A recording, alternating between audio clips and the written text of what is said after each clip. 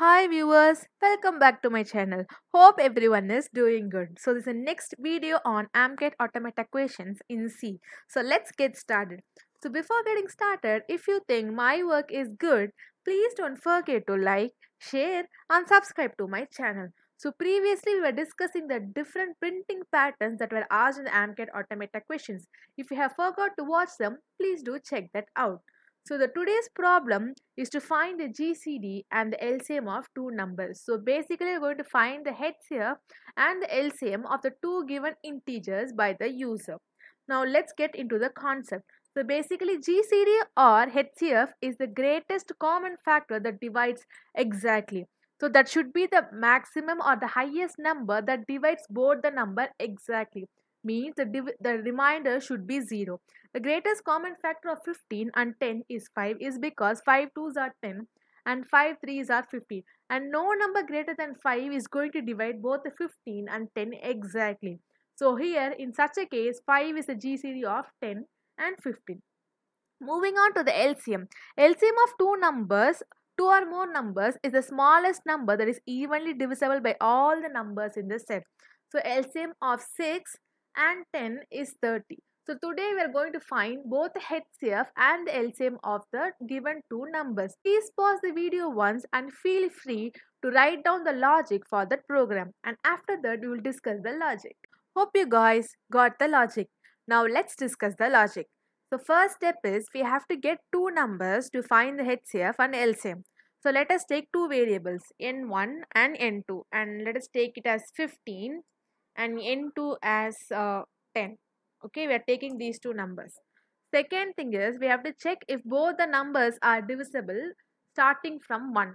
We are not considering 1 is because 1 is divisible by all the numbers. So we are starting it from 2, 3, 4, 5 till the smallest number. So if n1 is greater than n2, then the last limit will be n2. If n1 is lesser than n2, then n1 will be the last limit. So in such a case, here if you see 15 is greater than 10. So our last value will be 10. So we are going to check it from 2 to 10. So obviously if we're going to check it for each and every number, like each and every number from 2 till 10, we are going to use a loop. So we are going to check like whether it is divisible by 2, 3, 4, 5 till 10. So if both of the numbers are divisible by a particular number and not greater than that, then we are going to decide as a GCD. So first we'll start with 2. If you see 15 is not divisible by 2 and 15 is divisible by 10. So if you see it goes only for 10 because 5 2s are 10. Next we'll be checking for 3. If you see 5 3s are 15 but 10 is not divisible by 3. So obviously this is only divisible by 15, so this is not going to become our GCD. Next goes 4. So for 4 obviously both 15 and 10 is not divisible exactly. So in such a case we don't have any number and it's not going to be our GCD. Next 5. In 5 if you see we have both 15 and 10 dividing exactly by 5. So we have both 15 and 10. See. Now if you see the 2a case, if both are divisible by that number, make that as GCD. So for now, we will mention this as GCD. So for now, the maximum number we have tried dividing is 5 and that number is divisible by both 15 and 10.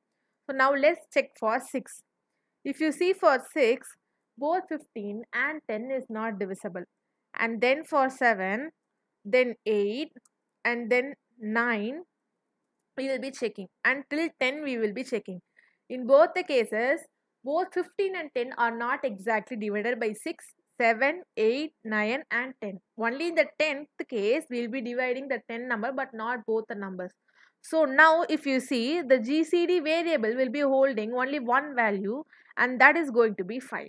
So now we got the GCD and GCD is 5. Now let's find the LCM. So we have a small formula that connects both LCM and HCF. The product of LCM and HCF will be the product of two numbers. Okay, so we don't know the LCM, but we know the HCF as 5. So the product of LCM and HCF will be the product of two numbers, 10 into 15. That is nothing but 150. So our LCM is going to be 150 by 5 that is nothing but 30. So we got both our GCD and LCM. So first we are getting the two numbers and we are looping through each and every number. Like, and the last limit for that loop will be the smallest number among the two user inputs. We will be checking it. If both are divisible by a particular number, we are storing it in a variable called GCD. And after finding the GCD, we are going with the formula LCM into HCF is equal to product of two numbers, and we find the LCM directly. First, we will open the Turbo C++ and we will create a new program. Let me save it first.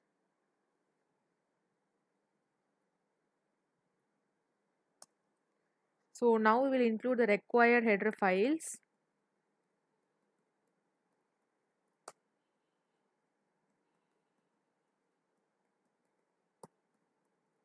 And followed by void main.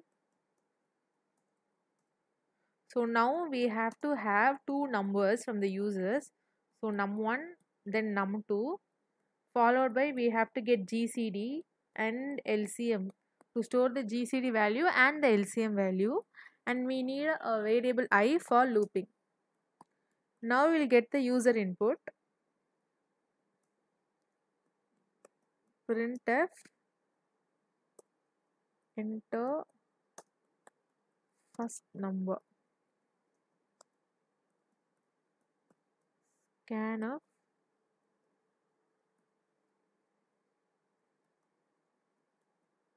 So first number is stored. Followed that we are going to get the second number.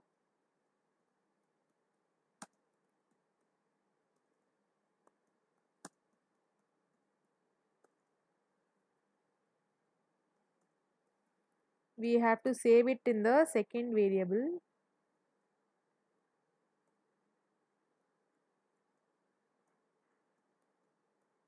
Now we have to check out of this which is the bigger number. So now we'll give a variable called check. Now we are going to check whether num1 is greater or num2 is greater. So if num1 is greater than num2, then simply we are assigning the check to the minimum number because num2 is lesser. Else we are giving the check value. We are assigning the check variable with num1. See, I am checking whether num1 is greater than num2. If num2 is lesser, I am assigning to check. If num1 is lesser, I am assigning it to check according to the condition. Now we have to start the loop and we have to start it from 2 till the minimum number. So I is equal to 2.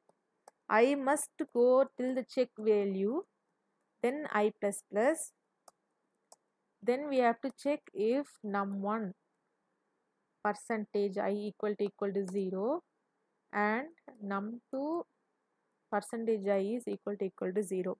That is both num1 and num2 are divisible by that particular number. If that's the case, then we have to assign that value to GCD. Okay. So once it is done, so I am closing the loop also. Now we have to find the LCM, which is nothing but num1 star num2 slash GCD. We found the formula, we learned the formula earlier. Now we will print those values. GCD equal to percentage D, LCM equal to percentage D, comma GCD LCM. Now we will save the program and run this.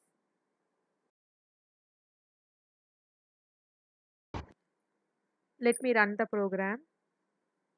Let me give the first number as 15, second number as 10. See, we got the GCD as 5 and LCM as 30. So if you think my work is good, please don't forget to like, share and subscribe to my channel. Keep supporting.